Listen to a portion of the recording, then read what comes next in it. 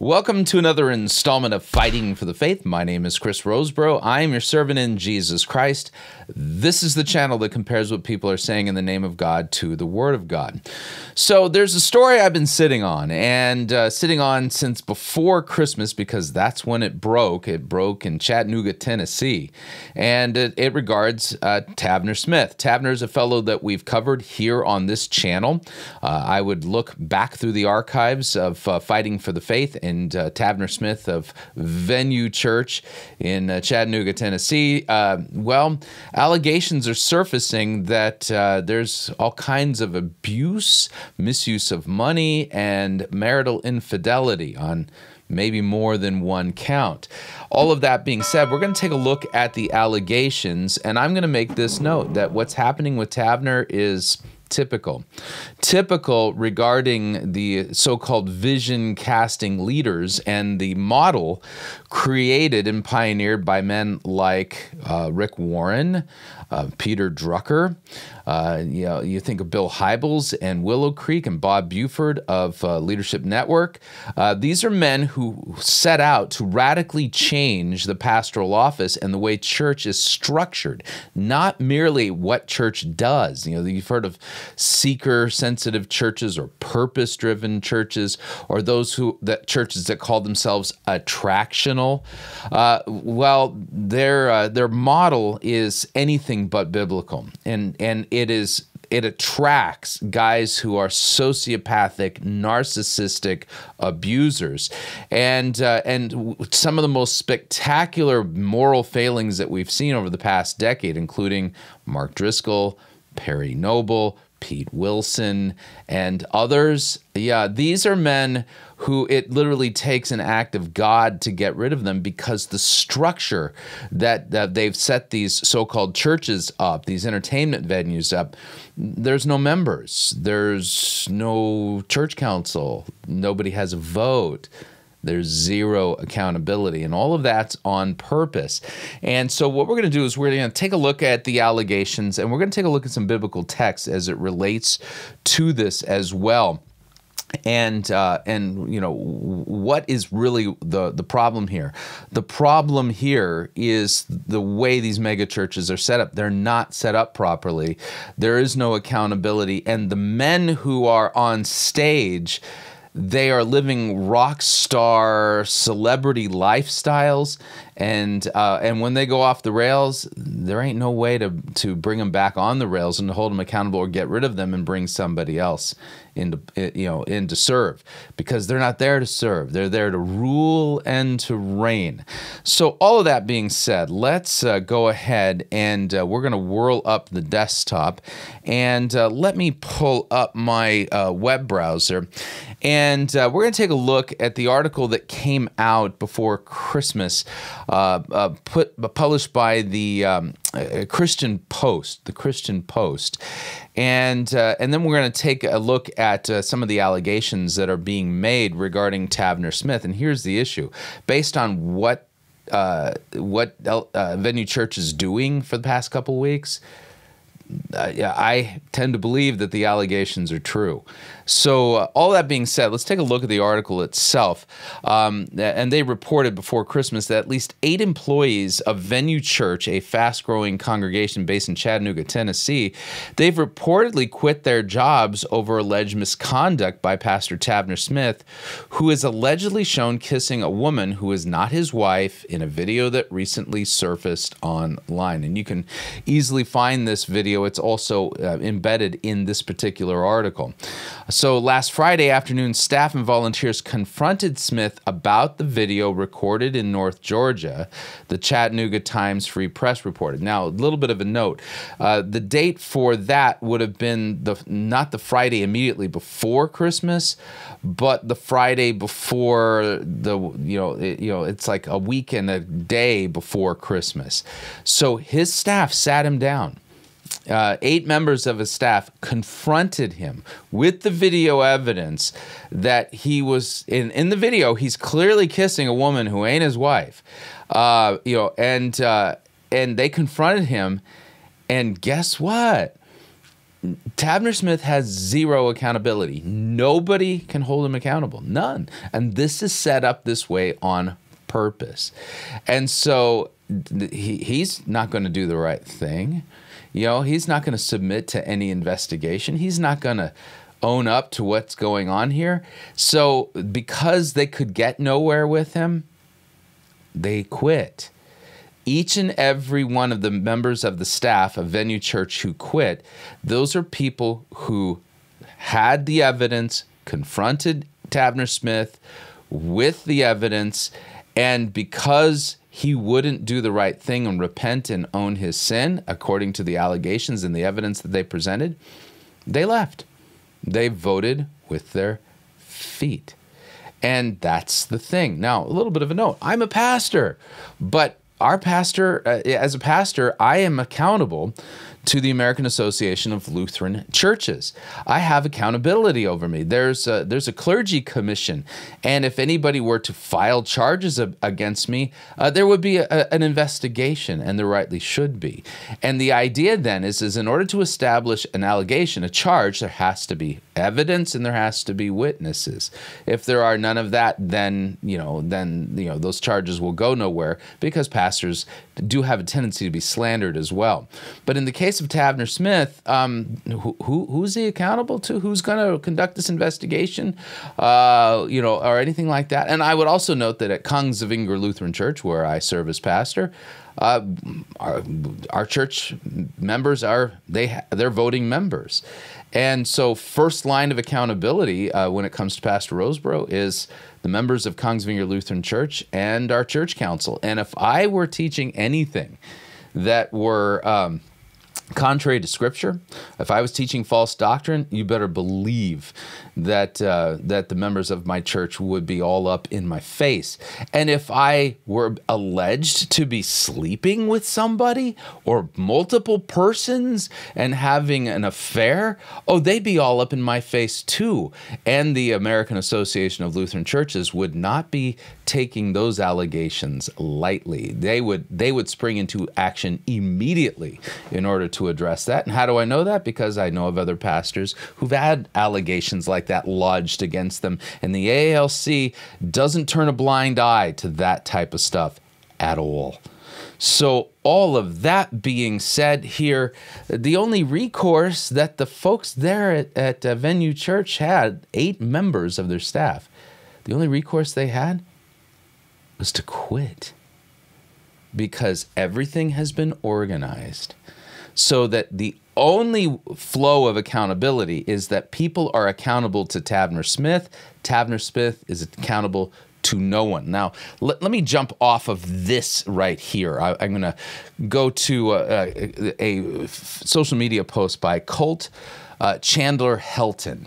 And he came forward on December 19th after the publication of the article in the Chattanooga Free Times, or whatever the name of that newspaper is. And he's worked on staff at Venue Church, and his allegations are serious, really serious.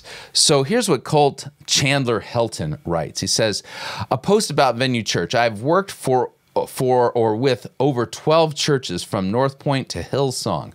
Oh yeah, by the way, remember Carl Lentz? How long did he go, being immoral and an abuser and a manipulator of money and all this kind of stuff? He went years before finally Brian Houston had to rein him in. Yeah. Okay. So I was hired by Venue Church in its early days to set up systems and structures and model anything an adult would experience on a Sunday morning. In hindsight, I taught the Iranians how to make nuclear weapons. He thinks that Tavner Smith is an enemy of God. I gave a man who had very bad intentions the ability to make a mega church. My issues and why I left. 1, there were 0 elders or accountability. That's on purpose. These churches are organized in this way. on purpose. They are taught to organize their churches in this way, so there is zero accountability. The lead pastor had 100% absolute control, and his decision was divine. Now, that's misspelled. It should be D-I-V. But anyway, then this is how they're taught.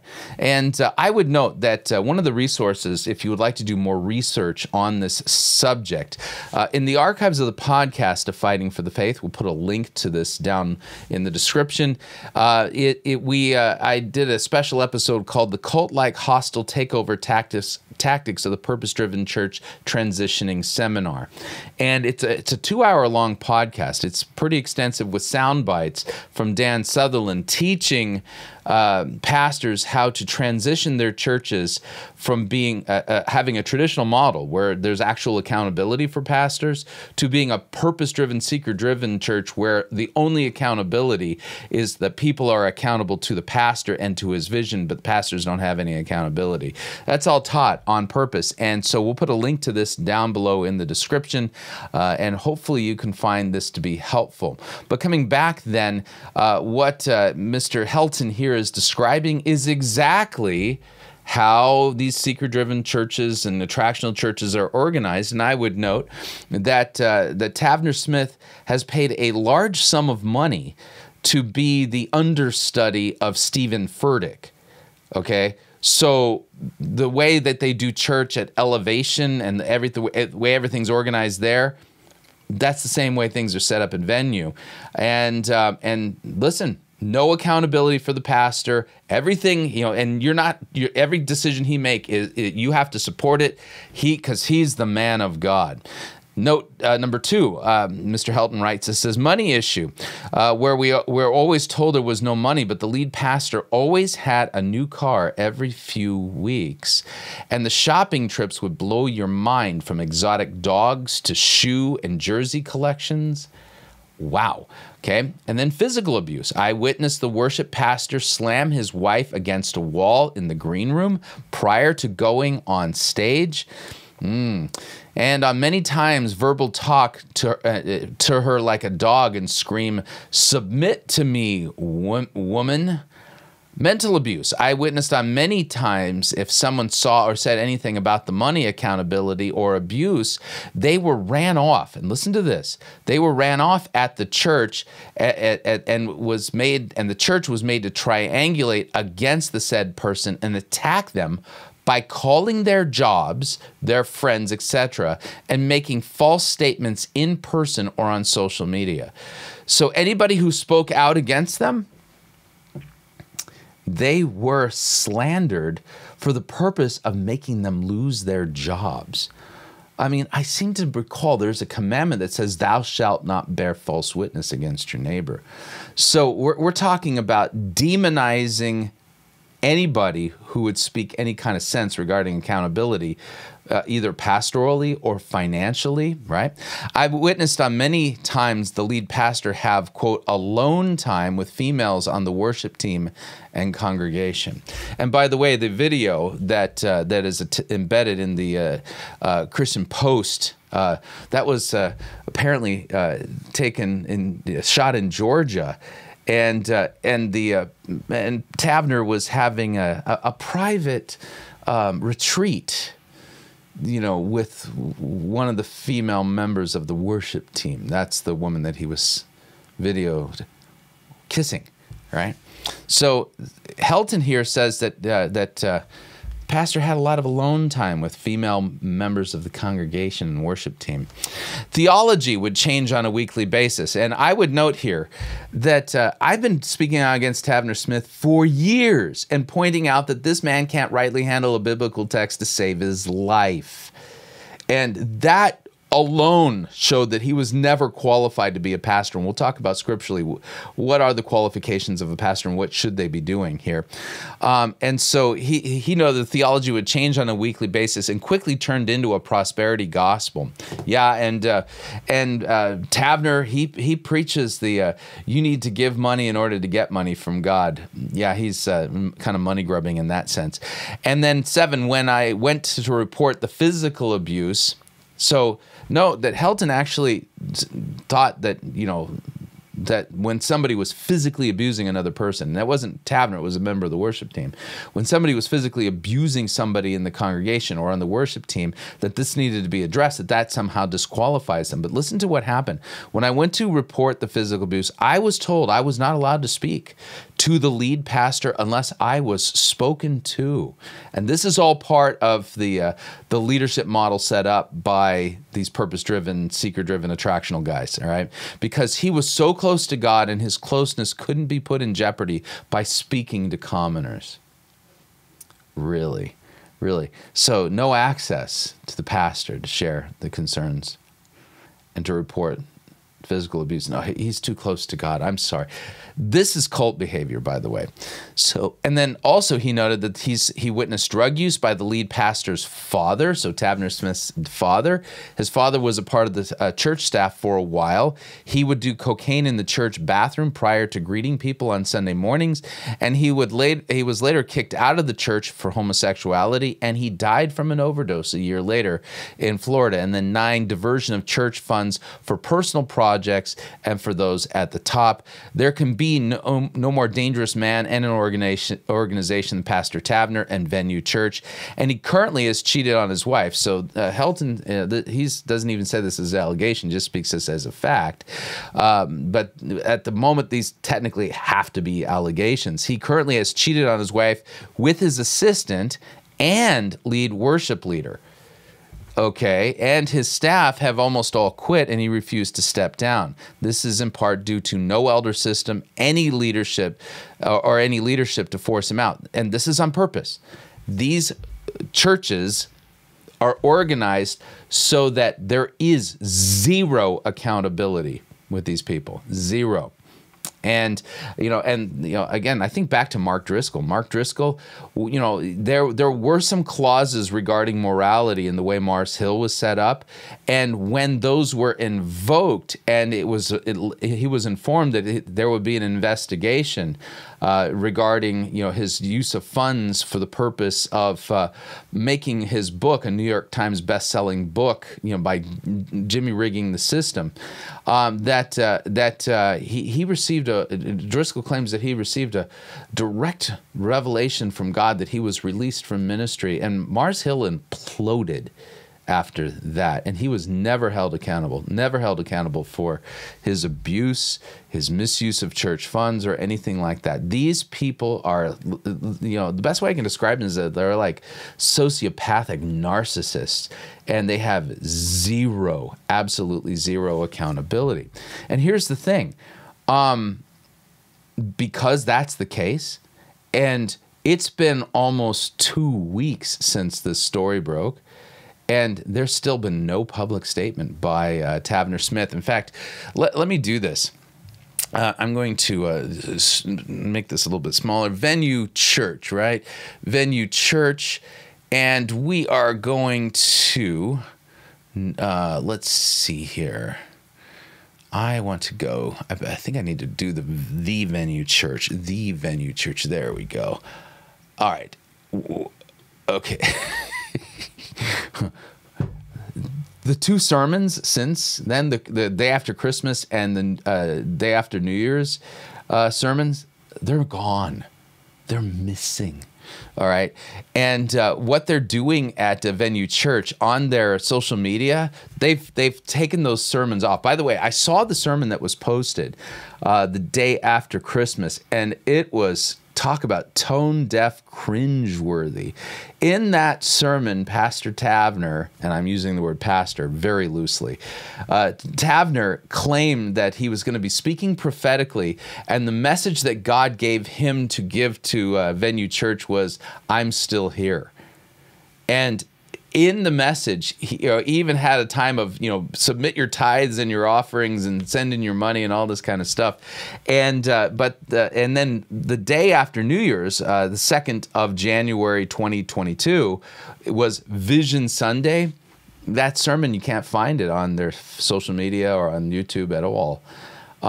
They're just mysteriously missing. In fact, the sermon that was posted the day after Christmas, it was up for just a few hours, and then they pulled it offline. And so this is the post that they posted yesterday. You can't actually see the sermon or watch the sermon, but they're basically engaging in propaganda here. You know, photos from the worship service to make it look like the place is full. But if you're paying close attention, that looks like there's maybe 2-3 aisles with people in them. Yeah, and even that photo right there is made to look like they've got a full house, but clearly it's a tight-end shot, and they don't. Maybe 2 or 3 aisles with people in them at all. And of course, you know, they're just carrying on like normal. But here's the weird part: you can't watch the sermons. They're not available for you to see. And Tavner has not at all given any response to the allegations being made by his former staff members, as covered in the Chattanooga newspaper and as well as the Christian Post. And 2 weeks worth of sermons, they just ain't there. They just ain't there. Again, if you want to know what's really going on, the story is in how these seeker-driven churches organize things and how their accountability structure is set up. Again, the podcast to listen to, The Cult-Like Hostile Takeover Tactics of the Purpose-Driven Church Transitioning Seminar. So coming back then to the Christian Post article, we're going to keep to, so 2 former employees, 4 volunteers or members of previously connected to the church told the newspaper that the 8 employees quit after confronting the pastor about rumored affair with a church employee. Venue Church did not immediately respond when contacted by the Christian Post on Thursday morning, but a spokesman for the church told the Free Times that no comment will be made until after the severance process for the staff was finalized. No comment will be made until we work out their severance packages, which I'm sure are going to include NDAs, non-disclosure agreements. You can't. We'll give you 3 months' salary as long as you don't say anything. You know.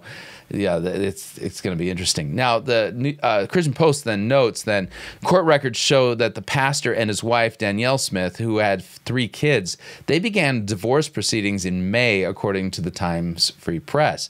And before the report, several individuals who said they are former members or employees of the church publicly made significant allegations of pastoral abuse and misconduct against Smith and his leadership team, including what they suggest is a pattern of marital infidelity. Former Venue Church employee Colt Chandler Hedlund, we already read his allegations here, and so his allegations made it into the Christian Post article, but you get the idea. So what's the problem here? What the problem is that all of these megachurches that follow the seeker-driven leadership model, there is no accountability for these vision-casting leaders. None. These men aren't actually pastors. And Tavner Smith was never qualified to be a pastor. And this is where we have to just sober-mindedly say, listen, this whole experiment with megachurches and creating these vision-casting leaders, all this kind of stuff, it's nothing short of a rebellion against the very thing that Christ has established in his church.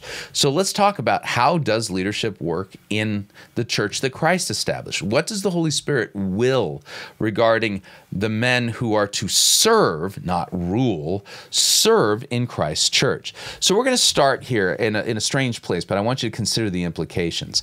In the Gospel of Matthew, chapter 20, we begin in verse 17, and listen to how this all goes down, because it's kind of crazy if you think about it. Jesus was going up to Jerusalem. He took 12 disciples aside, and on the way he said to them, "See, we are going up to Jerusalem, and the Son of Man will be delivered over to the chief priests and scribes. They will condemn him to death, deliver him over to the Gentiles to be mocked and flogged and crucified, and he will be raised on the 3rd day."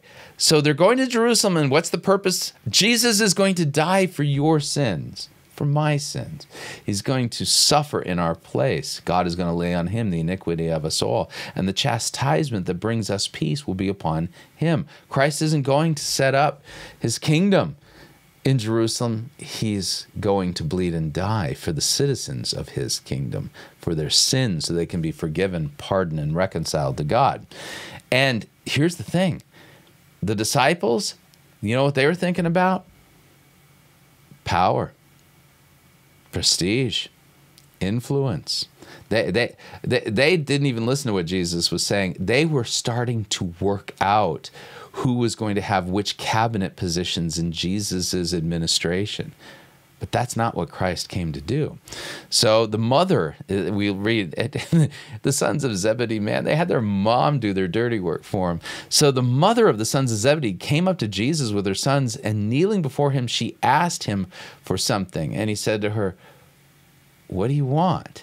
And she said to him, "Say that these two sons of mine are to sit, one at your right hand and the other at your left in your kingdom." One's to be the prime minister, the other the grand vizier. This is crazy, right? Didn't they hear what Jesus said? He's going to Jerusalem to die, right? So say to these sons of mine, one is to sit on his right hand, the other on your left in your kingdom. Jesus answered, "You don't know what you're asking. Are you able to drink the cup that I'm to drink?" And they said to him, "We are able." He said, "All right, you will drink my cup, but to sit at my right hand and my left, it's not mine to grant, but it is for those whom it has been prepared by my Father." And when the 10 heard it, they were indignant at the two brothers. But watch what Jesus does next. It says, "You know that the rulers of the Gentiles, they lord it over them. And the great ones, they exercise authority over them. It shall not be so among you." In other words, in Christ's church, ain't nobody the leader except for Christ. And pastors and teachers and evangelists and people in the church, they're not there to rule and to lord their power over other people. No, listen to what he says. Whoever among you would be great, he must become your servant. And whoever would be first among you must be your slave. Even as the Son of Man came not to be served, but to serve and to give his life as a ransom for many. So Jesus rules out here popes and vision-casting leaders and unaccountable men of God who cannot be bothered with commoners and stuff like this. You get the idea. Christ came to serve. And the people that serve in the church are just that. They are servants and slaves. That's what a pastor is. He's a servant. He's a slave. He's not there to rule. He's not there to give edicts. He's not there to cast vision. Not at all. And not only that, there are moral requirements to be a pastor in Christ's church, and there are also doctrinal and standards regarding teaching and what it means to to teach in Christ's church. So we'll take a look at a couple of passages along these lines. 1 Timothy chapter 3 states this. Now the saying is trustworthy. If anyone aspires to the office of overseer, those are your pastors, he desires a noble task. Therefore, an overseer must be above reproach. And I would note that at this point, Tavner Smith is not that. He has not addressed these allegations, and the fact that he has 8 members of his staff who voted with their feet because there was no other thing that they could do, and left and went to the press to tell people these allegations are true, that they're standing by their allegations by leaving and going public with it. Tavner is not above reproach. He's not qualified. Never was ever qualified. And you'll see that more in a minute here. So it must be the husband of one wife. This deals with sexual morality. Pastor is to be chaste. He's to be the husband of one wife. And the idea here is that, if he's shacking up with multiple women, he disqualified, right? He must be sober-minded, self-controlled, respectable, hospitable, and able to teach. And we'll talk more about this in Titus. He should not be a drunkard nor violent, but gentle, not quarrelsome, not a lover of money. He must manage his household well with all dignity, keeping his children submissive.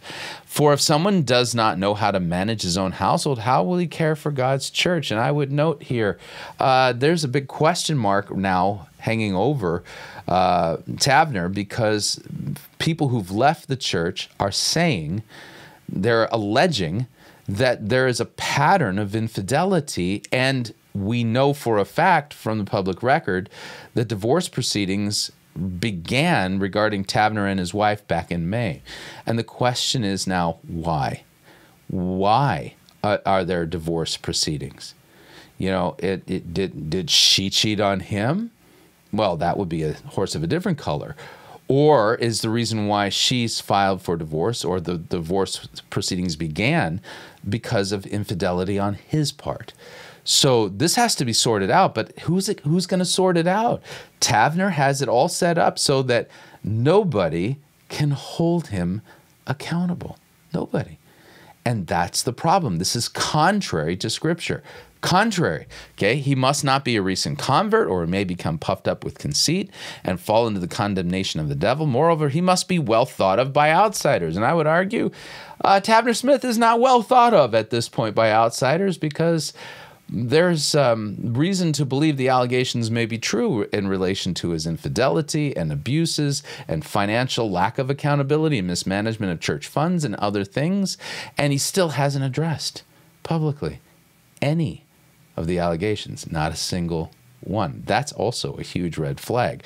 Moreover, he must be well thought of by outsiders so that he may not fall into disgrace and into a snare of the devil. And then let's see here. I'm going to go to Titus. Similar text. This is also a pastoral epistle.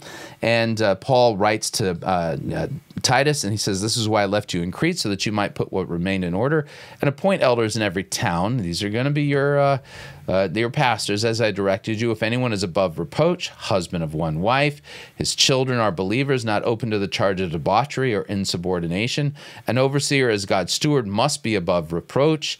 He must not be arrogant or quick-tempered or a drunkard or violent or greedy for gain. But he must be hospitable, a lover of good, self-controlled, upright, holy, and disciplined." And at this point, the people who worked closest with Tavner are saying he ain't that. He's the opposite of that. "He must hold firmly to the trustworthy word as taught, so that he may be able to give instruction in sound doctrine and rebuke those who contradict it." And I would note that since Tavner Smith has shown up with regularity on Fighting for the Faith, the podcast, as well as the YouTube channel, I can definitively say he does not know how to rightly teach God's word and to teach what's in accord with sound doctrine. He is a Bible twister extraordinaire, and a former member of his staff said that his theology morphed and changed week by week. And then Paul goes on to say, "There are many who are insubordinate, empty talkers, and deceivers, especially those of the circumcision party. They must be silenced, since they are upsetting whole families by teaching for shameful gain what they ought not to teach. One of the Cretans, a prophet of their own, said, Cretans are always liars, evil beasts, and lazy gluttons. So this testimony is true. Therefore rebuke them sharply, that they may be sound in the faith, not devoting themselves to Jewish myths and the commands of people who turn away from the truth." So Tavner Smith doesn't teach what's in accord with sound doctrine. He's a Bible twister, a horrible one, egregious one, and we've documented that for years. He never met the qualification necessary for a pastor to teach. But here's the thing: in the seeker-driven and attractional evangelical churches, they don't think that doctrine is anything that matters at all. In fact, you point these doctrinal discrepancies out, and they fall on deaf ears. But the reality is that doctrinal discrepancies and immorality oftentimes run together. That is a very frequent thing. And now the other chickens have come to roost, and here's the issue. Tavner has established it in such a way, ain't nobody capable of holding him accountable. So what do you do? Well, I would note that anybody who sends a penny, a single cent to Tavner Smith or to Venue Church at this point is sinning. That God does not want them to do that. And instead, what they should do is hold all of their money in reserve and say, we are not going to give a single cent until there is an independent investigation into the allegations, and that Pastor Tavner must submit himself to this independent investigate these investigators, and whatever their recommendations are, these allegations need to be investigated, and there needs to be people who can come forward to substantiate the allegations. And until Tavner addresses them and has them addressed, and his name is cleared by an independent third party, that he gets zero support, zero. And in situations like this, I'll tell you, it's usually standard procedure when pastors have real accountability. If there are this level of allegation, this egregious of a breaking of God's law, and and the moral behavior is so far outside of the realm of what is acceptable for a pastor, oftentimes, it is absolutely necessary that a pastor be sat down or suspended pending the investigation. So until Tavner submits to any of that, and he won't, then nobody should be supporting him, and everybody should be reminding the other people who are attending there that God does not will that men who are immoral, money-grubbing, unaccountable, untrained, that they be teaching in Christ's church.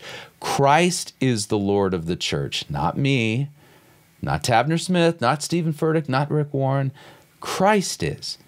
And Christ, through his word, has made it clear what the standards are for men who are pastors in his church. And clearly at this point, Tavner Smith does not, nor has he ever held the qualifications necessary to be a pastor in Christ's church. So he needs to step down and submit to an independent investigation into these allegations, and then submit to the recommendations afterwards. And if he won't, and if he doesn't, and he won't address these things, then you need to mark him as a wolf, because that's exactly what he is. So hopefully you found this helpful. If so, all the information on how you can share the video is down below. And until next time, may God richly bless you in the grace and mercy won by Jesus Christ and his vicarious death on the cross for all of your sins. Amen.